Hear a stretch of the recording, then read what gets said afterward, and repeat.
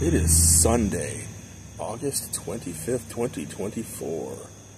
Classes start up again tomorrow, and I will be there once again on the two-year pastor track.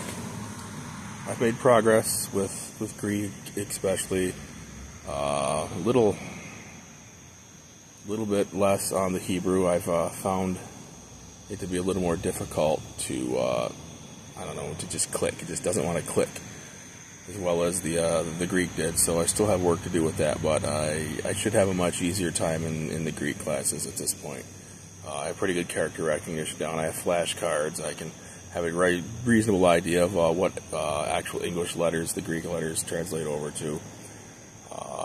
So yeah, it's just going to be a lot of work in Hebrew because, like I said, it's just not clicking in my brain quite as well. But it's basically the exact same schedule that I had last fall.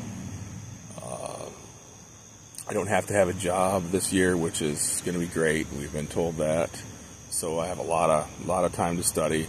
Whereas before, I just couldn't find time to study. I'd be in class, and then I'd get out of class, and I'd go home and check on my family, and then I'd go to work, and then not get out and work until 9:30 and come home and fall asleep.